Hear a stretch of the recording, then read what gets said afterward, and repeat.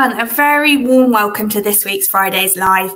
My name is Rose Staveley-Wadden. I am Newspaper Licensing Manager here at Findmypast, and we're delighted to have you joining us today. So let us know where you're tuning in from. We've got the lovely Jen in the comments today, so please do say hello to Jen. Just see a couple of people joining already. We've got Roz from a hot and sunny Massachusetts, Gillian from Edinburgh, Andrew, it's warm and sunny all week here in Lancashire. I wish I could say the same about London. London has not had the best weather, which is rare, but we've got sunshine today. I've got 17 degrees here, so says my computer. So who else have we got? We've got Anya, Alvina from Canada, Glenda. Andrea's tuning in from a sunny Stoke-on-Trent, sunny in Lincolnshire with Gina. Hello, everybody. It's lovely to see you. Ellen, it's 28 degrees in Roscoe already in the morning. Jenny from Weston-super-Mare. It's really great to see you all today. And it sounds like we've got widespread sunshine. Wonderful stuff. Okay. So yeah, we've got a packed session for you today, as ever. We're going to go through our wonderful new records of the week, and then we're going to be exploring something slightly different. We're going to be looking at pet history. Bear with me on this. It's an interesting one. So let's take a look at that later. We've got the Londoners in, Karen from our sunny hot North London. We've got the sunshine now, don't we? And Karen Jones in South London. Gosh, there's lots of people in today. Carol in New York, but born in County Durham. I'm going to be talking about Durham in a little bit later. We've got Lynn, we've got Janet. Oh, it's so lovely to see you all. So I'm just going to do our question of the week, and we will come back to this. So the question of the week is, have you come across any stories about pets or animals in your family history research? So that's, have you come across any stories about pets or animals in your family history research? We're going to come back to that. We're going to go through the new records of the week first to give you some time to answer that question. And I'm going to bring up our menu of new records of the week. Let me just do that. We've got a nice collection. And oh yeah, and thank you, Jen, to put the question in the chat there for us. So we've got a new British school and university records this week, as well as new records for our Roman Catholic Archdiocese of Southwark. So the new baptism, marriages, and congregational records. So let's dive in. And I'm with the Southwark ones. I'm quite excited because my previous role at Findmypast was actually digitisation manager, and I worked on this project. So it's always nice to see everything come full circle. Well, hello everybody, just thinking who else is joining. We've got Daphne, we've got Victoria, we've got Heather, and Andrew is still going through last week's Manchester Rate Books editions. There's a lot to get through there. Okay, and we're going to start with the school and university student records. Now, these actually span quite an incredible time frame. We're looking 1264 all the way through to 1926 even, 1264 to 1926. So a huge time frame there. So you've basically got 700 years of history. And these records have been taken from digitised copies of school and register books, which have been published at various different times for various different purposes. So you will see some variation of the original record here. This is a great collection. We've got images for it, so do check those original images. So yeah, it's kind of different formats all gathered together here in this collection. So as I said, these are taken from schools and universities. So you've got sort of the famous public schools like Eton and Harrow, Charterhouse, Repton. Also some lesser known schools are there as well. And also records from Oxford and Cambridge universities. So looking at Keble College, Exeter College in Oxford, and King's College in Cambridge. And yeah, in all we've got over 150,000 new records, and Arnie's already spotted some interest here. Still trying to find one of my ancestors who said he studied at St Andrews, but they have no record of him. Right, so let's take a look at some of these records. So this is the transcript for one Frederick Richard Humphrey Bird, who attended Durham School. I said we've got sorry, my words. I think we said we've got someone on the chat here who was born in County Durham. So this is the Durham connection. Durham School is pictured there, and this transcript, we've got Frederick's year that he was born and the year that he left in 1899. But as I said, it's always worth checking the image. There's so much detail there. Now, we learn that he was born in 1885, Frederick, and that he was the son of H. Bird of Stockton-upon-Tees.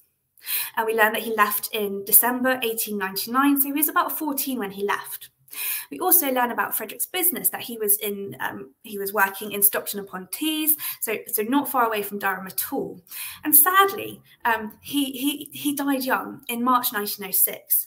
So what I really like about this collection is the extra information. So not only do we know that Frederick went to Durham School, but we also know what happened to him afterwards, what he worked at and when he died. And then whilst poor Frederick passed away, for those alumni who are still alive, you actually find their current addresses, which is so useful.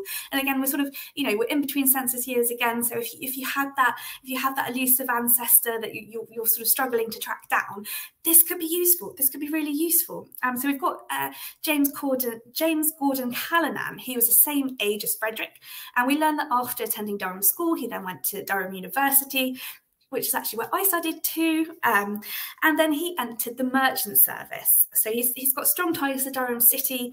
He was born there. And we learned that he was living at Laburnum Avenue in Durham, which is actually very close to where I used to live. So I used to live in Holly Street in Durham, which is just, there's a collection of streets all named after plants.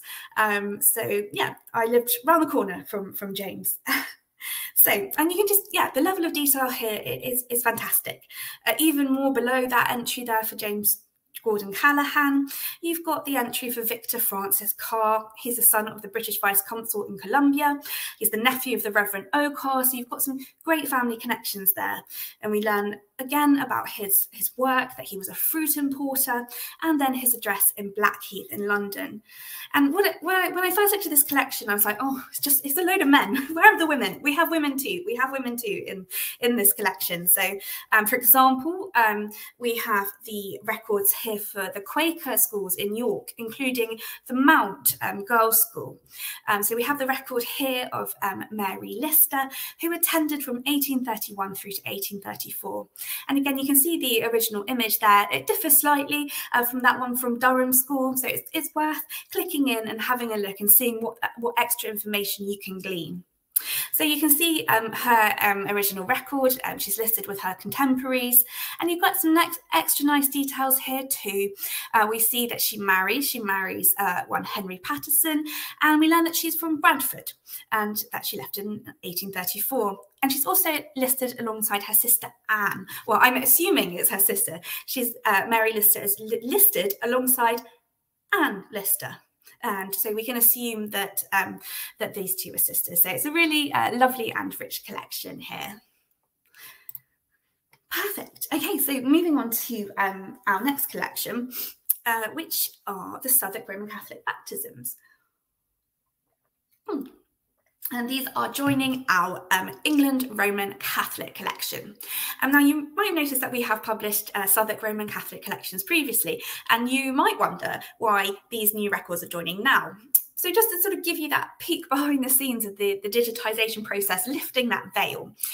It happens with these projects that sometimes records might be missed, especially true in a project like this one, where what we did was actually go out to each individual church to collect registers. So it's a huge project, and sometimes things get missed, but we never want to miss anything. So we come back later and we digitise any gaps that we might find and then add them into the collection. So these extra records are from the parishes of Our Lady of Sorrows in Peckham and St Joseph in Roehampton. So we're looking at the southeast of London and the southwest of London here. So we have nearly 10,000 new records joining the Southwark Roman Catholic baptisms this week, and you can see an example of a transcript here, and it's the baptism for Eva May Langley Appleford. And you can see that the transcript is really detailed: the birth date, the baptism date, it tells you the parish, so in this case it's St Joseph Roehampton, the deanery of Mortlake, and the name of her father, Johannes Guillaume Appleford, and her mother, Maria Stroud. And what you will notice with these particular records that they are mostly in Latin. So these English names have then been Latinized. So Eva's father is John William and her mother is Mary. So if in doubt, there are plenty of lists online that convert Latin names into English ones, and the collection page, I think Jen has the link, contains some really useful hints for working with those Latin terms there. So let's have a look at the original transcript here, which you can see at the top, and this is where Latin comes in really useful, and my Latin is rusty, if non-existent. I only attended one Latin class at school, and given my current profession, I really should have gone to more Latin classes. Anyway, so one thing I should have mentioned is that our Southwark Roman Catholic records here, they all come with images. So again, it's always a good idea to consult those original images. So we can see the image at the top there, and this is the transcript for Eva Appleford's baptism. So the curious thing about this particular record is her date of birth and the date of baptism. So you can see at the top just about that she was born in 1873, but she wasn't baptized until 1902. So nearly 30 years have gone past. So this is an adult baptism, and is always worth looking at the image. We see that the priest has actually made an annotation there in the margin, it says sub conditione ab haerese conversa. Apologies for butchering the Latin, but it translates as under condition of being converted from heresy.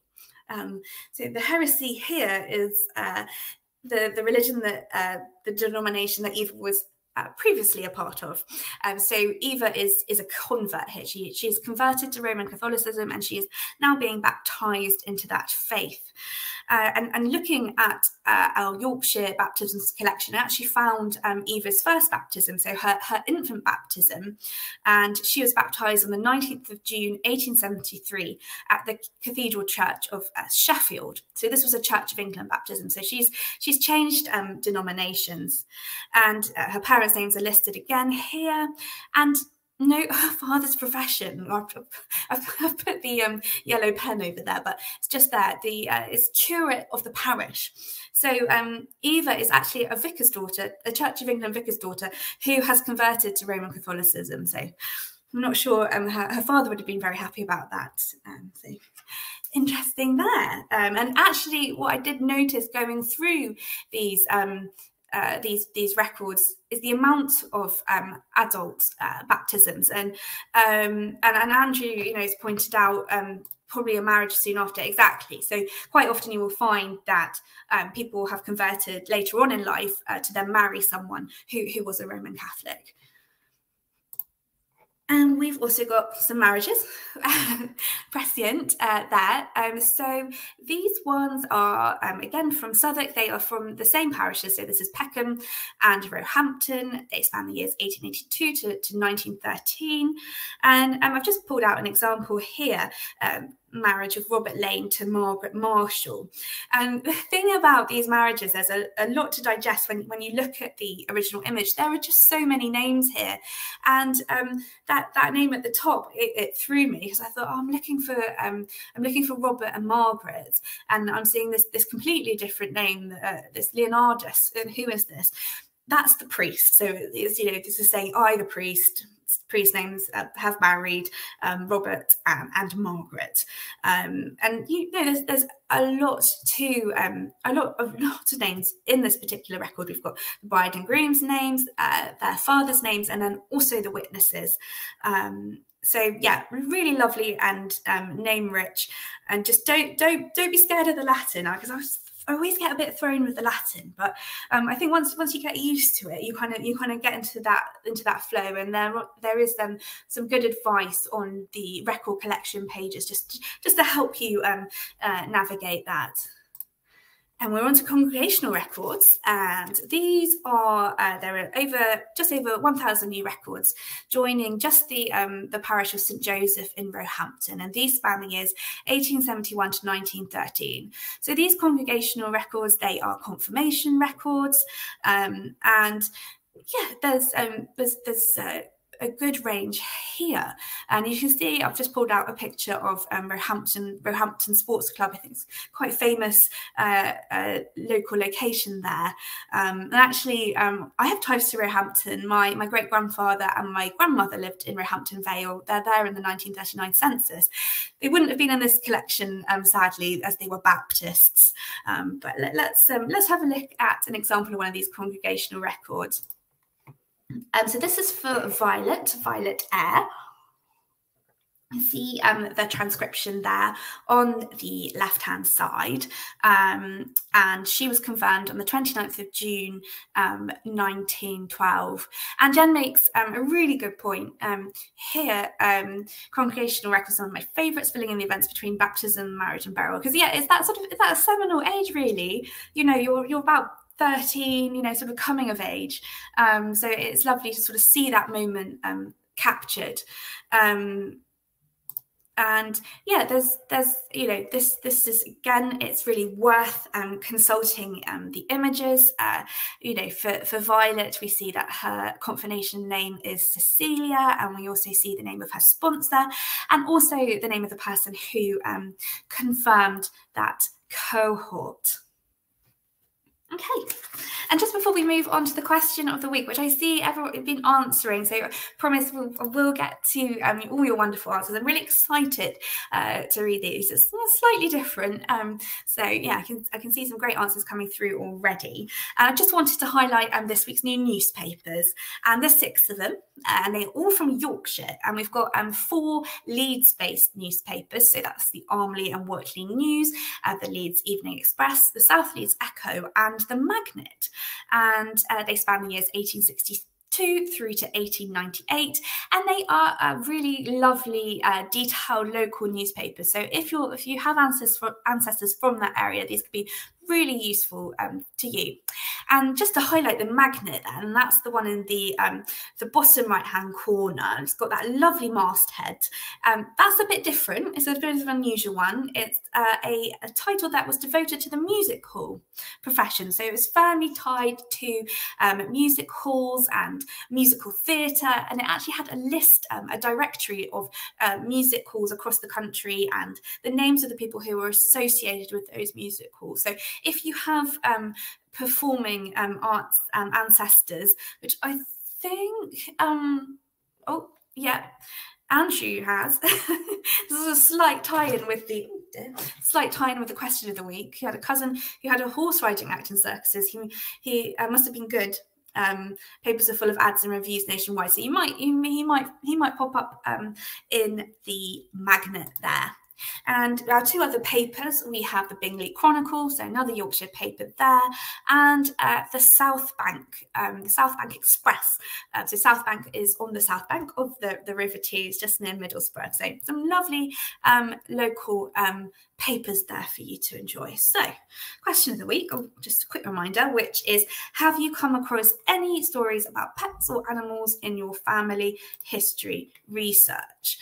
So we've got some Andrea, my ancestor was a kennelman for the Duke of Hamilton in Suffolk. Amazing. So your ancestor, there's that tie to animals in their profession. And I actually hadn't thought about that when I asked this question. So that's great. I was thinking very literally. So I love that. Thank you, Andrea. And Kim, shout out to Armley Wortley, ancestors back there to the mid-1600s. Oh my word. So that paper will be of great use for you. Again, this association with animals, this is something that I think I'm going to really draw out later when I sort of, I've got a little guide to tracing animals in our records. It tells us a lot about our ancestors and their interests, what they loved, and so I think this is true of Ellen's here. So she hadn't found any pets, but 3 times great-grand aunt was a noted equestrian and an uncle was a jockey. So it was like the love of horses in your family there. And again, yes, Gillian, a few of my ancestors were employed as farmhands, so there was plenty of animals. And I guess that would have been true. I've got a lot of ag lads in my family tree, so I guess it would have been quite the norm to be working with animals on their day-to-day. Joe, any plans to digitise the Morley advertiser? Question for us. Let me write that down. I will look into that for you. I will add that to my list. And we could just move through. Daphne, the only linked animals I'm aware of is my hubby, who was in the King's Troop and did a lot of Edinburgh military tours, as well as looking after some of the late Queen's horses. Oh, wow, that's really remarkable. That's wonderful. We've got Jean. I have a photo of my grandfather about 1920s with one of the farm horses as a cob that was called Tommy, as my mother had written on the back. That's so special to have that captured, because I was sort of thinking about this question and what I had in my family, and I think a couple of sessions ago I shared a picture of my ancestors from Ivor in Berkshire with you, and there was Buckinghamshire, and they were photographed with a dog, and that was obviously so important for that dog, for them to have that dog in the photograph with them, but sadly didn't have the name on the back. Again, yeah, we've got the connections. Sue Moon, no pet mentions, but have a few flymen who must have had and looked after horses.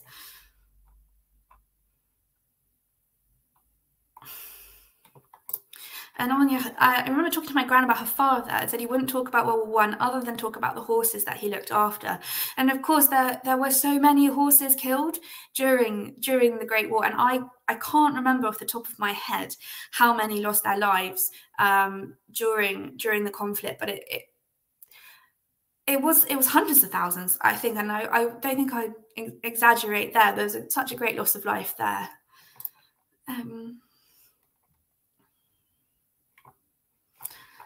I'm just scrolling to the top, make sure I've got everybody's answers.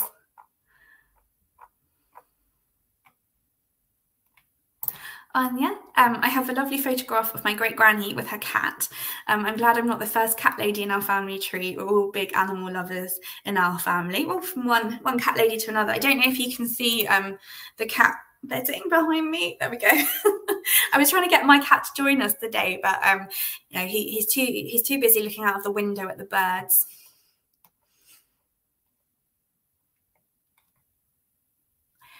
And we've got Kim here. We've got lots of stories about pets through my family history, but now they're down to the two below. 1940s, my maternal great aunt and Uncle Winnie and Leonard kept chickens and a goat. One day, Winnie went out to hang out some washing when she dropped a couple of pegs. So she bent to retrieve them. The goat gave her a bump on her derriere. Oh no, head over heels she went. Oh, the stuff of family legend there. And again, and this is something I think Jen might have possibly touched on some animal pedigrees when we released the trotting magazine. So that was the horse newspaper we released a few weeks ago. So William says it's a bit different. He used to have a Maine Coon who died last August. I'm sorry, but he had his own pedigree family tree. Plus, for animals in the family, lots of relatives kept cats or dogs, but one side of farmers had a lot of farm animals too. And we've got Jen. found that one of my Nebraska homesteading ancestors had a pack horse with documented pedigree with French origins. Ooh la la! How very fancy, Jen. And Karen, I found a picture of my maternal grandma with her pet cat when she was about 4. I was very close to her, but never knew she had pets. The description on the back of the photo is in her handwriting, and it's just so lovely. I think it just had this, our ancestors owning pets. I think it's just, we learn that extra bit about them, and I think that's so lovely to have that sort of photograph. Oh, birds. We haven't mentioned birds yet, Anya. And my great-grandfather and great-uncle used to breed birds, canaries, and beautiful small birds. I have a newspaper clipping of my great-grandfather winning trophies for his birds. And we will come back to animals and newspapers. It wouldn't be a Fridays Live without me mentioning newspapers. And yeah, William, going back to the listers, just in the congregational school records, I wonder if they are connected to Gentleman Jack and Anne Lister. I did think that. Oh, there's some brilliant stories coming through. Thank you, everyone. Janet, Grey Will, my grandfather's horse. If they got lost, Grey Will would always find his way home. Oh my goodness. And there's my grand's cat who liked to rest on the fire guard. Oof, sounds dangerous. And bath nights were in front of the fire and the cat fell backwards into the tin bath. You can imagine that was quite an unhappy cat. Oh, and then pickles, inherited some family photographs. I love the family photographs. I was home last weekend, and any chance to get the old albums out, that is me having a look through them. So it's the only photo I've ever seen of my great-granddad sat in the garden of his terraced home in Wimbledon with his faithful dog Spider at his side. I know the dog's name, as thankfully his picture was actually labelled. A lot of them aren't, and that is the struggle, not having those labels, but to have the name Spider, I just love that so much. And Lynn, 2 times great-grandfather Edward Lawson, worked with horses. From his obituary, it sounded like he was a horse whisperer. He also said he worked in stock management, which I find he's amazing since he was illiterate. But his wife, Sarah Ann Tallentire, was the daughter of a master grocer, so he probably was literate. And the obituary also said he was held in high regard. It's always nice sort of having that ringing endorsement of one's ancestors. Let's see, scrolling back. Do you not bear with me?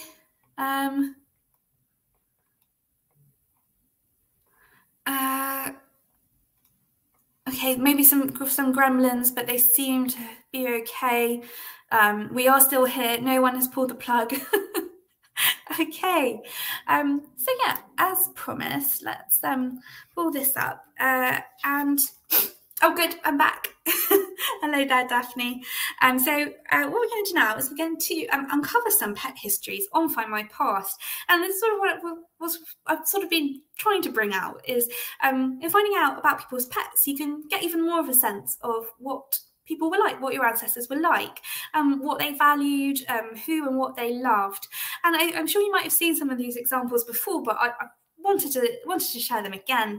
And this is a clipping from the 1921 census. It's the entry for the Booth family of East Ham. You've got Father Thomas, his wife Maria, and their 4 children. But what you can just about make out, and there's a little arrow there pointing to it in the right-hand corner, at the bottom is a paw print. And I think this, for me, just encapsulates how much of the 1921 census is a snapshot in time.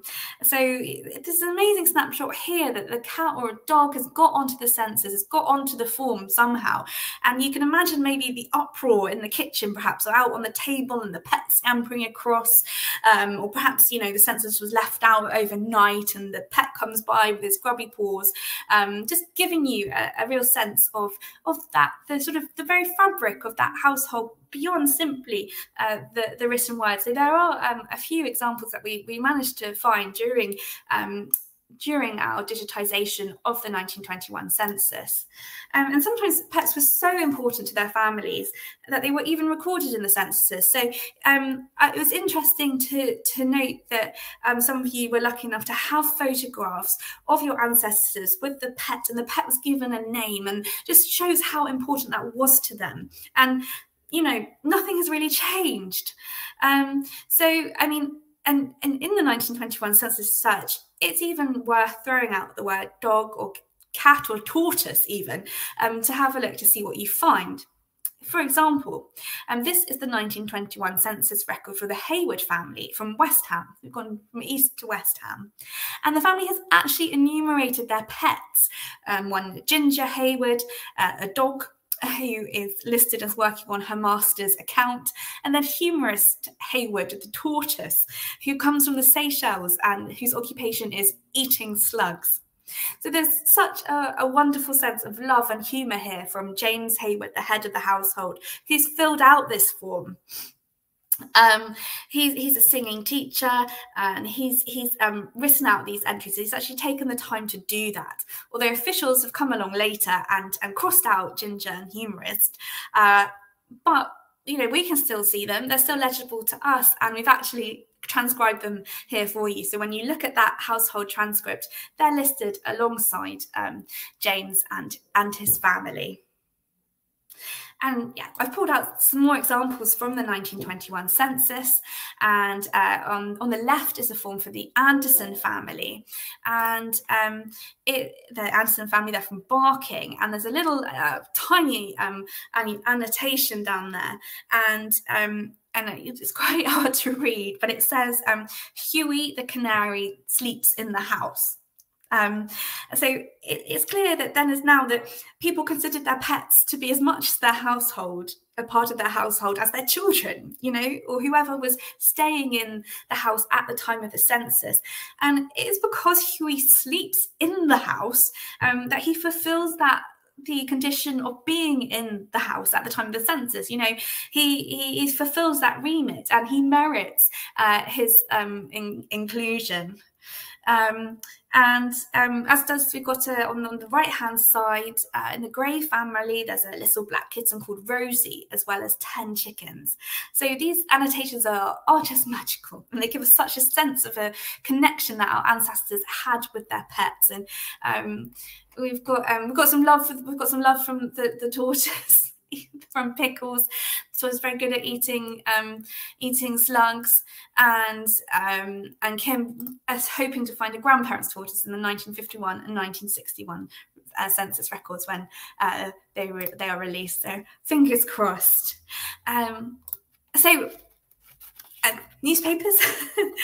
Where else can you find pets on Findmypast? And pets come up in our newspapers quite a lot.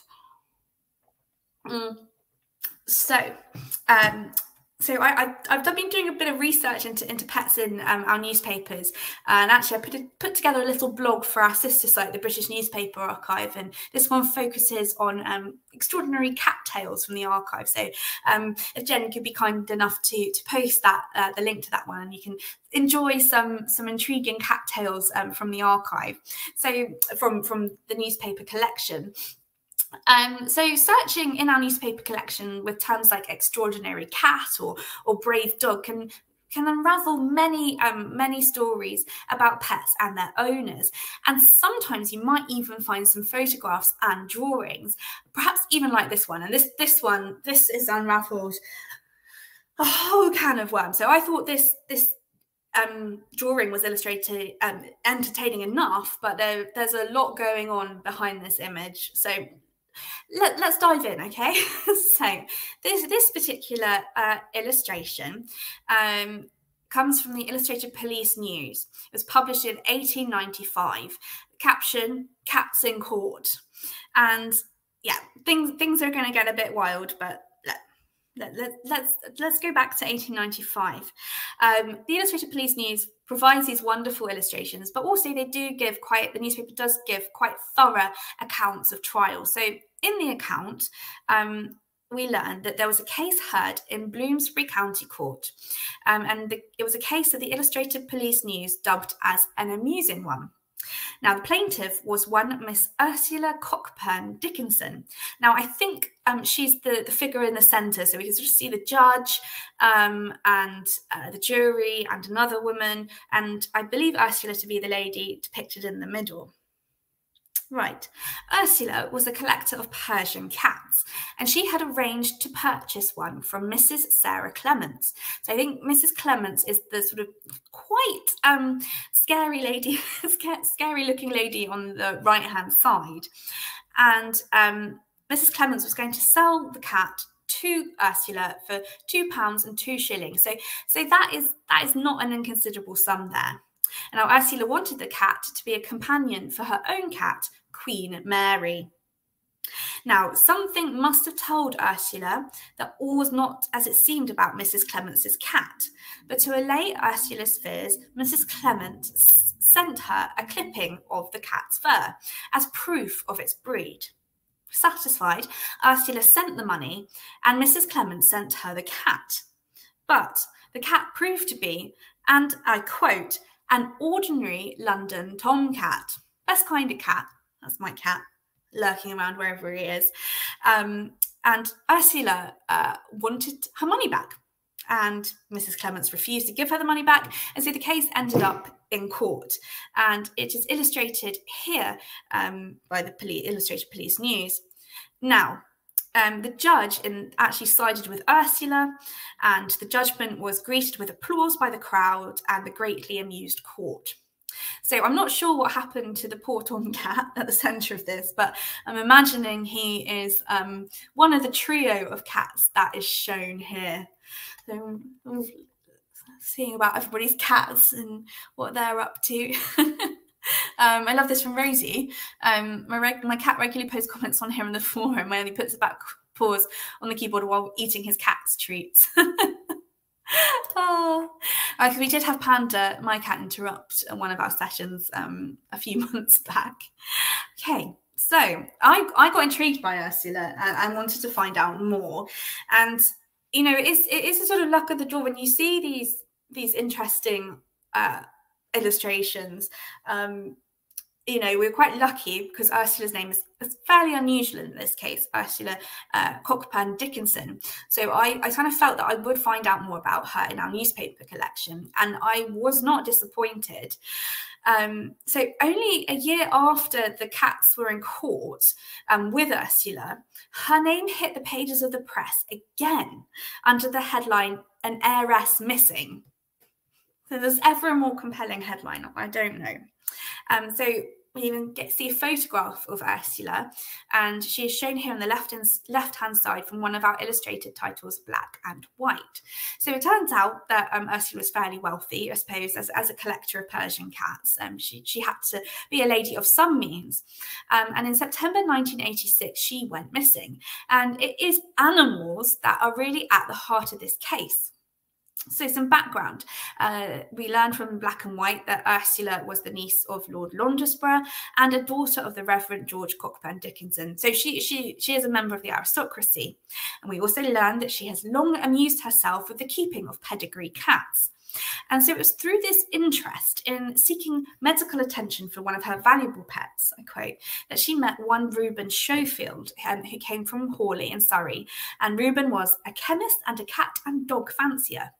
So Reuben and Ursula bonded over their shared love of pets, and the newspaper tells us that a friendship of the most extraordinary nature appears to have sprung up between Miss Dickinson and this man.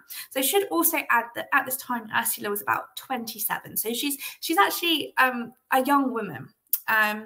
Now, she proposed to become a partner in her new friend Schofield's venture. So he planned to open a cat and dog hospital in Tooting. But in September 1896, Ursula disappeared. And we can see an article on the right-hand side from the Driffield Times that she was set to inherit £40,000, that she lived with her father at Londesborough Lodge in Worcester Park, Surrey. but she disappeared. Her heartbroken father made inquiries at Brighton and with the Cardiff police. It doesn't say why those locations, but nothing. There was no trace of her. She had sold her investments, she'd sold gifts, she'd taken out money from the bank, and she ran away with about £22,000. It was her own money, but £22,000. So that's a lot of money back then. I think it's about £2 million. So it's not an inconsiderable sum. And a few weeks later, in October 1896, Ursula is still missing. And her illustration this time, an illustration of her, appears in the Harborne Herald. So by this time, it's understood that she has run away with a married man and fellow animal lover, Reuben Schofield. And Schofield had actually written a letter expressing that intention. And no trace of her by October had yet been found. And this is what I found quite remarkable in this case. Maybe we can crack it. Perhaps we can crack it. So much appears in the press about Ursula going missing, but after that, in 1896, there's nothing. So if she ever was found, I can't find that it was reported on in the press. So for all intents and purposes, Ursula is still missing. So, that's a challenge for us in this community, isn't it? Perhaps we can find her. But yeah, I mentioned her unusual name, and this again, it throws a spanner into the works in trying to find her. By 1895, 1896, she was going as Ursula, but we can see her baptism record for 1872, and this is from our Lincolnshire baptism collection. So her full name is Edith Jane Catherine Christophine Ursula Dickinson. Something of a mouthful. So I feel like she could have been going by either one of these names, and again we'll see that she was going by Christophine at some point. And yeah, I decided to look into her background a little bit more, and I am really quite minded to turn this into a novel. It is fascinating. And I've seriously gone down the rabbit hole here. So yeah, the top left article shows the marriage of her parents in 1870. That's from the Otley News.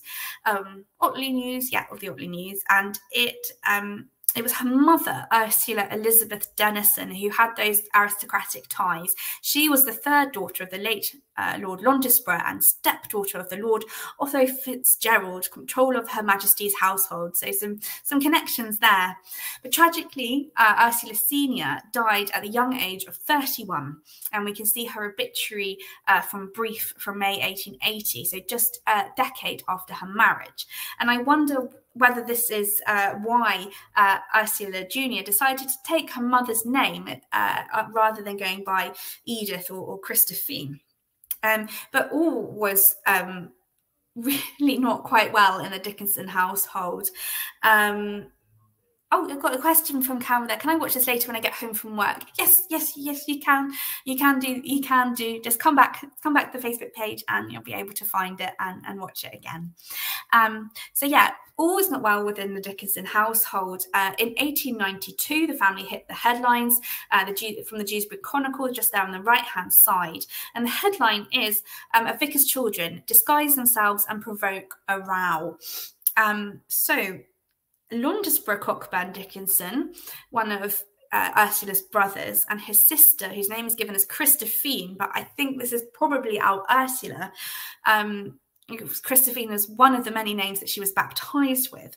They were summoned before the Huntingdonshire magistrates charged with having assaulted a labourer named Childs. This just reads like something, I don't know, out of fiction, I suppose, out of a novel.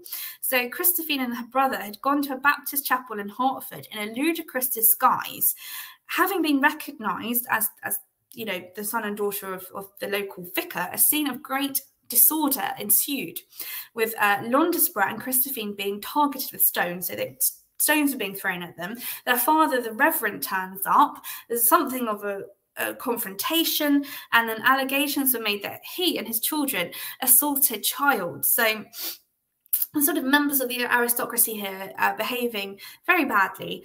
And it really does sound like Ursula or Christophine had a very sort of turbulent and even violent childhood. So I'm sort of thinking that her love of cats provided quite a welcome distraction for her. And oh gosh, I don't want to really go into detail, but in 1893, there are some really shocking reports that reached the press about her father, and abuse allegations that he had actually abused one of his sons. So I just think it's very little wonder that poor Ursula ran away, and she sort of stirred herself into her love of cats. And I think, bless her, she was lucky to have the resources to get away from what sounds like quite an unpleasant home life there. But on to lighter things.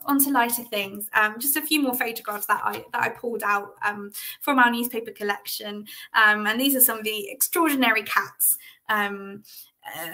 that we have featured. And we've got on the left hand side, we've got Jim the cat. He was featured by the Tatler in August 1903, and he was featured for his extraordinary bravery. So his master, Mr. G. Bailey, he was asleep one night at the pub that he ran just outside of Woking, and he was fast asleep, and he was woken up to, and I'm sure that many cat lovers, cat owners will recognise this cat pouring at him, meowing. And no, the cat wasn't hungry. He was waking him up because there was a fire. The pub was on fire, and Jim had woken up his owner, who managed to raise the alarm and get everybody out of the pub. So Jim saved lives. So it's wonderful, and definitely merits his inclusion there in the Tatler. And then, yes, Anya and Jenna's already seen the cat's called Panda too. I had to pull out Panda because of my own cat being named Panda. So this is the lovely Panda cat from 1941, and he was featured in the Daily Mirror. So at the height of the Second World War, this was a lovely sort of feel-good story that the newspaper featured about Panda, and the newspaper actually dubbed him England's most travelled cat. And basically he would happily travel with his owner Alice Edmund from her home in Wiltshire to her place of work in Newbury, Berkshire. So he used to go along with a lead. So I think he was quite ahead of his time there, and station staff have got used to Panda in his lead, and Panda would know when it was time to travel. He'd go and get his lead ready for his owner Alice and bring it with him down the stairs, and there he is, peeking outside of a railway carriage.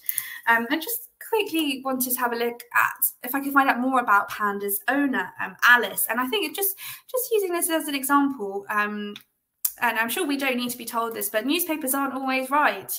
And you can't always believe what you find in the press, because I searched high and low for an Alice Edmund who fit the bill. And also included in that same article is a picture of Alice. We could see that she's a woman of sort of roughly middle age. So I had a sort of an idea of how old she should be, but no one was really fitting the bill. And I had the locations of Newbury and Berkshire and Wiltshire. I still couldn't find her until I mixed it up a bit and then searched for Alice Edmonds, not Edmund. So the newspaper had incorrectly given, they'd given the wrong name. So here she is in the 1939 register, so just a couple of years before she appeared in the press, with her birth year of 1890, and she was living in Wilsford in Wiltshire, and her occupation as a county council school teacher. So yeah, that was her job in Newbury. She was working as a school teacher. So that is our Alice there. And yeah, below that on the left hand side is the census record for 1901. She's living in Newbury, so again that Newbury connection, and is one of 4 sisters. The newspaper article mentions a sister, so she had a few. And I just wanted that. I love it when you see like a slightly unusual profession. One of her sisters was a photographic artist, which is just divine. So Alice Edmonds passed away in 1981 at the grand old age of 91. So hopefully she had many wonderful pets, just like Panda. So not only, where am I? Oh, yes, and while we're on pets, it would be remiss of me not to mention our the wonderful animals that are featured in our Bella Zola Life in the Mirror series of photographs. So this joined our collection of Find My Past photographs a month or so ago, and I love this collection. It was actually one of the first collections that I helped to license for Find My Past. So I'm very proud of it, and it has some wonderfully evocative scenes of daily life in the 1950s, including this wonderful picture of British Bulldog Henry and his owner Winifred Jones of Seaburn. And yeah, Jen, thank you. Just posted the link in there to the photo collection, and absolutely you can just go through these for hours. They are wonderful. So yeah, if you navigate to the photograph collection, there we've got the link, or you can also find it by searching via All Records. And once there, I suggest typing animals in as your subject. So this is a new subject that has been added to this collection with these Bella Zola photographs. So it will surface pictures of animals in that collection. Or alternatively, you can pop a keyword into our keywords box, so like dog or cat, and it will surface it that way. But I've chosen to use animals, the animal subject, to surface relevant photos through the Bella Zola collection. So not only do you get the wonderful pictures like this one you can see on the left, you get lots of accompanying information. So these photos would have appeared in a Daily Mirror spread called Life in the Mirror, with a description. And the description here, I love it. It says, "In a landscape full of lampposts which should delight any dog's heart is Henry, a British bulldog, taking home a loaf of bread. He is pulling Mrs. Winifred Alison Jones, who is pushing the pram along the seafront at Seaburn." And I have to admit, I couldn't quite make it out what he was carrying. I thought it was maybe a brick, but that seemed very unlikely. So it's a loaf of bread. So this is great because we get the name of Henry's owner and the date, which is the 27th of April, 1954. Just love to know who the baby in the pram was. That would be wonderful if we could track them down. And yet you also get the keywords there, like I mentioned. So on the transcript, you can search for dog or bulldog, and that will return this image for you. And I'm glad I'm not the only one on this. I thought it was a brick too. Yeah. And I'm just going to show you a few more of the wonderful animals to be found in the Bella Zola Life in the Mirror collections. On the left is the parrot from Brixton Market, and on the right are a couple of dogs lounging at the White Cross Hotel in Richmond. So a lovely view of Richmond Bridge there and the Thames. So again, these are scenes from daily life. So pets like the ones back in 1921 that were walking all over the censuses, very much at the heart of our experience. And Maz makes an excellent point. I'm not sure I'd fancy bread that being in the bulldog's mouth. Yeah, if it was wrapped up, it didn't look like it was wrapped up, did it? This is alarming. Yeah, William. Yeah, maybe the reporter told everyone it's bread. And yeah, we have sort of seen that we can't trust everything that we read in the press. And if our consensus does seem to be it's a brick. There's some more pictures here of the dogs from the White Cross Hotel in Richmond, and they are with their owner, Mrs. Dorothy Crispin, who was the landlady. And in the accompanying information for this photograph, we learn that the dog's owner's name was Dorothy Crispin, and I had to look in our newspaper collection, and we can see that Dorothy had been the landlady of the White Cross in Richmond since at least February 1944. There's an article here from the Richmond Herald which details her charitable efforts in aid of the Licensed Victualers Benevolent Institution. She had organised a dance at a local restaurant for 250 people. And I'm just getting slightly sidetracked here, but there's a pub, there's another landlady listed here, Mrs. F.P. Muller of the Angel and Crown in Church Court, Richmond. And the Angel and Crown, that was actually run by my grandparents in the 1950s and 1960s. It's actually where my mum grew up. So it's quite special to see that mentioned there. So Mrs. F.P. Muller is one of their predecessors. So this collection, the Bella Zola collection, it's wonderful for adding sort of context to our historic records, but then it's quite reciprocal reciprocal relationship, because then our other records can add more context to these photographs as well. And you can see here on the left a photograph from our other photographic collection, which is the Francis V collection. And this photo comes all the way back from 1890. And I don't know if anybody's sort of familiar with that area of Richmond, but it doesn't seem to have, it hasn't changed much. And then I found this snippet from Bell's life in London, one of our newspapers from August 1850, so a long while back. And there's a small paragraph there in the middle about the White Cross Tavern in Richmond, which is close to the river. So parties and visitors to this delightful place are informed that the above house is open with every accommodation for large or small parties. So it's good to know. And I thought I'd end today with this delightful picture. I love this one so much. It's a real favourite of this collection. And it shows Robina Jenkins of Cardiff taking her dogs Pedro and Sandy out in a pram for the 1st of May 1954. Oh, no, sorry, 1st of March 1954. It's wonderfully eccentric. You see the child there, you know, taking a peek at what is going on. And it's just so atmospheric too. Like, the more you look at this photograph, the more details you see, the shop names, and you can, you know, there's the Angel Hotel there, and the trees and the old cars. It's really wonderful. And again, this is another instance of newspapers lying. I think we've established that by by now. And our dog-loving Robina is described as Mrs. Robina Jenkins of Pierceville Place in Cardiff. So I managed to find a Robina Jenkins living at Pierceville Place in Cardiff in 1939 from the 1939 register, but she's not married. Fake news. She was single, and she was born in 1907, and she's working as a nurse, living with her father Reese and her sister Gladys. And she also appears twice on the 1939 register, which is something that you will see this. The 1939 register was a living document. It was used for the establishment of the NHS and updated well into the 1990s. So if there was more information to add to a person, and it couldn't, you know, you couldn't fit it in that original entry, they'd make another one. So that's what's happened here with Robina. And what I just found curious about the second entry was the quote marks around her name.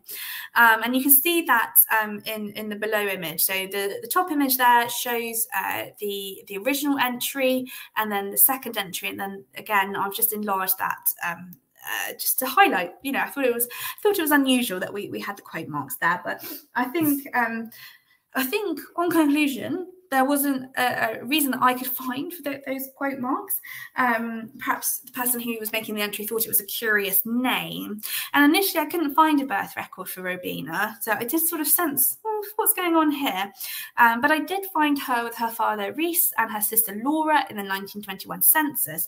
And the reason why I couldn't find her birth record initially was that she was born in Motherwell in Scotland. So I was looking for in the England records. And I think the family probably moved around a bit. Her father Reese was born in Hartlepool. He was a steel worker, so I'm imagining that he moved around a bit with his job. So yeah, there's a little bit more background to Robina Jenkins and her dogs. I really hope you've enjoyed this glimpse into pet history and what it can help us to learn about our ancestors. So I really hope you all have a lovely weekend. It's been a real pleasure talking with you today. I always look forward to our sessions.